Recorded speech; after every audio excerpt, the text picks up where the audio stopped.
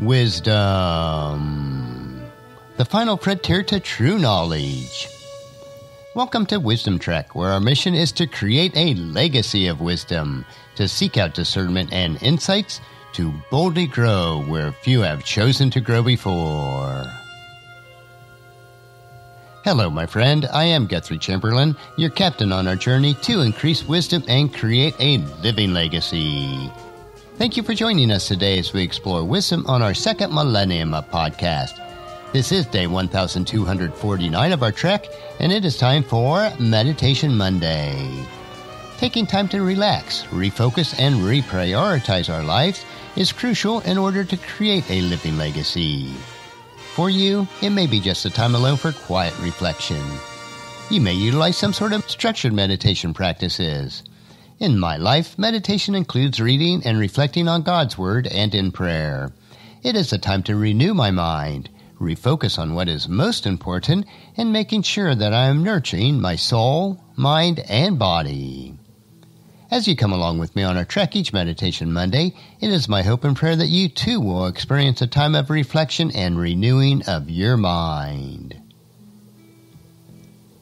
Have you ever thought what it would be like to be the Apostle Peter, someone who rashly promises undying devotion one moment, then running to the hills the next moment? Maybe you can relate to Peter and his actions. Either way, Peter is a perfect example of our floundering devotion to God that all of us experience. We will look at part 1 of our story today and then finish next Monday.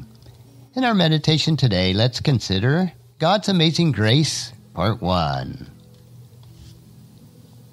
The sun was starting to shimmer over the water before Peter noticed it, a wavy circle of gold on the surface of the sea.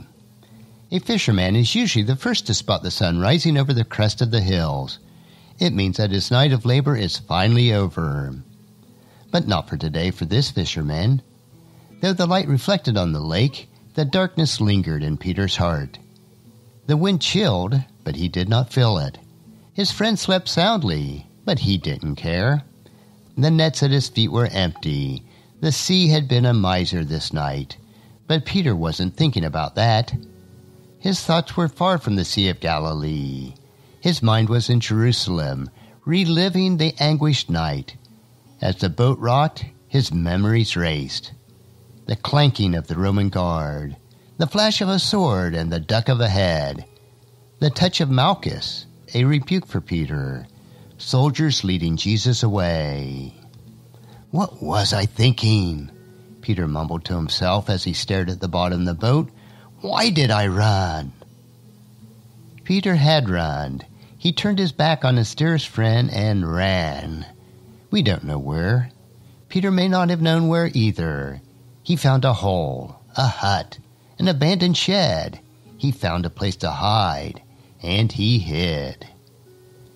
It is recorded in Matthew chapter 26, verse 33, that earlier that day, Peter declared, "Even if everyone else deserts you, I will never desert you."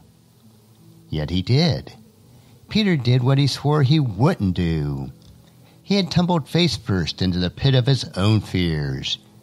And there he sat in the boat, with tears streaming down his face. All he could hear was the hollow promise, "Everyone else may stumble, but I will not. Everyone else, I will not. I will not. I will not." The war raged within this fisherman. At that moment, the instinct to survive collided with his allegiance to Christ, and just for a moment, allegiance won. And as they put Jesus on trial, Peter stood and stepped out of hiding and followed the noise until he saw the torchlit jury in the courtyard of Caiaphas, the high priest.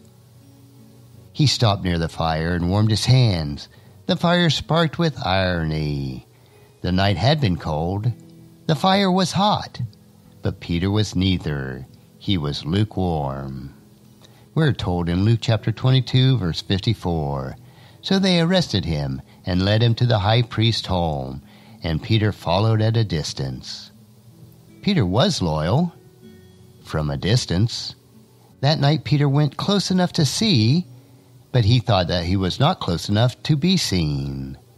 The problem was, Peter was seen. Other people near the fire recognized him. "You were with him," they challenged. "You were with the Nazarene." 3 times people said it, but each time Peter denied it. Each time, Jesus heard his denial. As we look at this, please understand that the main character in this drama of denial is not Peter, but Jesus. Jesus, who knows the hearts of all people, knew the denial of his friend. 3 times the salt of Peter's betrayal stung in the open wounds of the Messiah. How do I know that Jesus knew?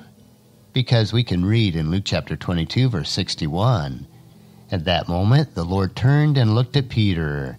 Suddenly, the Lord's words flashed through Peter's mind. "Before the rooster crows tomorrow morning, you will deny me 3 times that you even know me." When the rooster crowed, Jesus turned. His eyes searched for Peter, and they found him.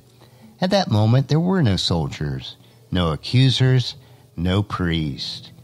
At that pre-dawn moment in Jerusalem, there were only 2 people, Jesus and Peter. Peter would never forget that look. Though Jesus' face was already bloody and bruised, his eyes were firm and focused. Jesus' stare drilled a hole into Peter's soul. His eyes were the scalpel laying bare Peter's heart. Though the look had only lasted a moment, it seared into Peter's mind forever. And now as we come back to the boat, days later on the Sea of Galilee, that look still seared him. It wasn't the resurrection that occupied Peter's thoughts. It wasn't the empty tomb. It wasn't the defeat of death. It was the eyes of Jesus, seeing his failure. Peter knew them well. He had seen them before. In fact, he had seen them on this very lake. We will pause with our story for this week and continue it next week. And next Monday, we will understand how God's amazing grace restored Peter's seared mind, as Peter later wrote in 1 Peter chapter 2, verse 24. He personally carried our sins in his body on the cross so that we can be dead to sin and live for what is right. By his wounds, we are healed. And that's a wrap for today's meditation. Next week, we will continue our trek on meditation as we take time to reflect on what is most important in creating our living legacy. On tomorrow's trek, we will explore another wisdom quote. This 3-minute wisdom supplement will assist you on becoming healthy, wealthy, and wise each day. Thank you for joining me for this trek that we call life. Encourage your friends and family to join us, and then come along with us tomorrow for another day of Wisdom Trek. Creating a legacy. If you'd like to listen to any of the past 1,248 daily treks or read the daily journal, they are all available at wisdom-trek.com. I encourage you to subscribe to Wisdom Trek on your favorite podcast player so that each day will be downloaded to you automatically. Thank you so much for allowing me to be your guide, your mentor, but most importantly, I am your friend as I serve you through the Wisdom Trek podcast and journal each day. And as we take this trek of life, together, let us always live abundantly, love unconditionally, listen intentionally, learn continuously, lend to others generously, lead with integrity, and then leave a living legacy each day.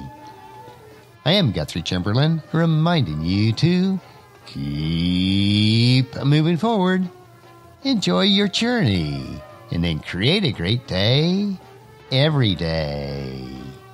See you tomorrow.